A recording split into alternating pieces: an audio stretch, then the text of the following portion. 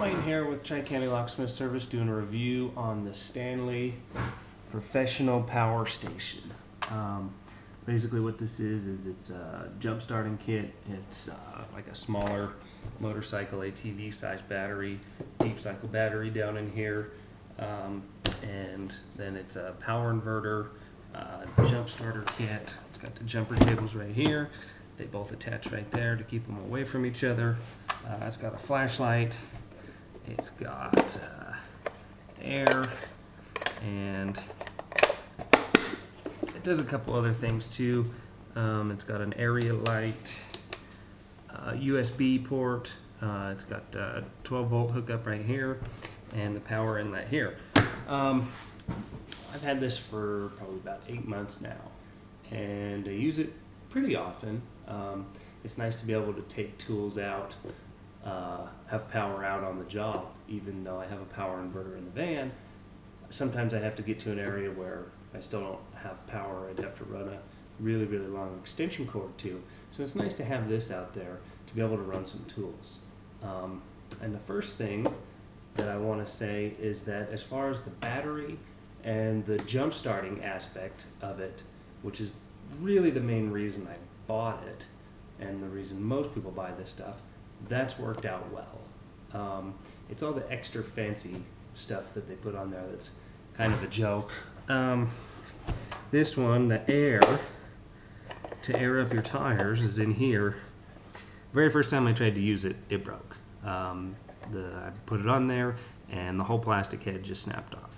So, well, the compressor probably still does work. I can't get air into anything.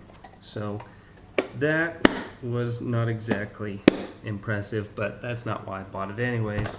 The inflator does still work. You got a button here that'll show you how much battery power you have. Right after it charges, it'll say high, and then a day later it'll go down just a little bit. If you want to keep one of these and use it and rely on it, you're going to want to top it off every 30 to 60 days. You're going to want to bring it in, let it charge up, even if you haven't used it, just to make sure it's full. You know, especially in the winter time, sometime like that when you're going to count on this, it does need a little bit of maintenance on it. The area light does work right there, you can see. And this button here is for the USB port. All these have buttons, so you never leave anything on. If you leave that on, eventually it's going to drain the battery down. I haven't used either one of these yet. They do work, but once again, that's the extra stuff. That's not really why I bought it. I bought it for the power inverter part over here to run tools and to jumpstart customers or myself if I needed it, and I have. And it's worked out really good. So the first thing here is this is where you plug it in to an extension cord, and that quit as well. Charged it up about 3 times, and there's a power inverter in here that converts the AC power that you plug into your extension cord into charging the battery, which is DC power. That wasn't that big a deal to me. I was kind of disappointed in that because it's a whole lot easier to charge it that way. But it's not the end of the world. The thing is still good. Basically what I do now is I'll just take a regular battery charger, I'll hook it up to these 2 connectors, obviously positive to positive, negative to negative, and then you just turn it on, and you can charge it the same way you're going to get power out of it. I'm just charging it with a 12-volt system instead of a 110 system. It's the same thing, accomplishes the same goal. Always charged on a low 2 amp trickle charge. This button here is for your jumper cables.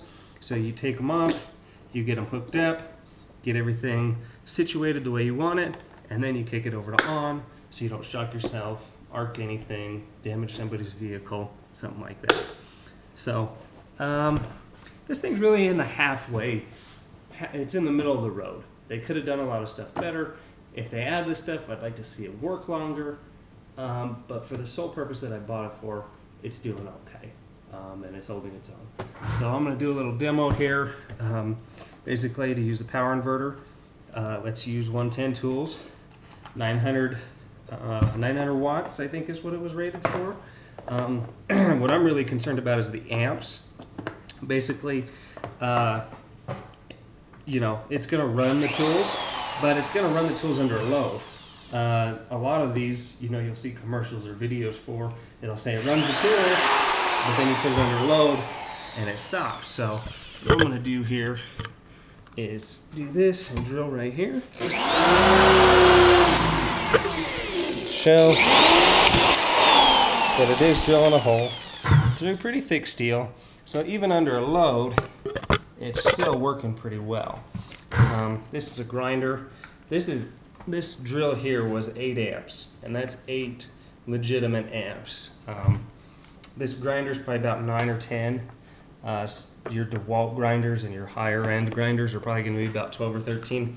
That's going to be about the limit on these.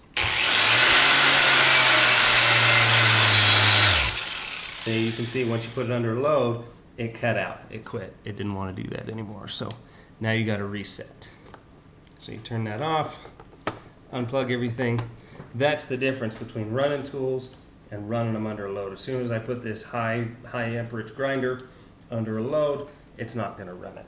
However, it did run the drill. So right about 8 amps is about what you're going to be able to run with this. You could not put quite so much a load on that tool and operate it, but it's not going to operate at maximum capacity. So, you know, all in all, it gets about a 5. It does its job. Some things are not quite as nice on here, and the extra stuff that they added just didn't stand up. But the soul, the heart and soul of it, the battery part, is still good. So it's worth having. I have seen some other videos, or I mean some reviews online, just typed out blog reviews that said this thing wouldn't run a coffee pot, it wouldn't charge a phone. I don't think so. If it's going to run my 8 amp Milwaukee drill, it's going to run a coffee pot for sure, no problem, no questions asked. They probably just didn't have it charged up enough. If you're going to take it camping or take it out anywhere, you're going to rely on it, just charge it up the night before. And if that AC power outlet doesn't charge anymore, just charge it with your regular battery charger and you'll be able to use it. So for about $100, $120 at Lowe's, Home Depot, hardware store, it's a fairly decent product. For more information, go to www.tricountylocksmithservice.com. Thank you.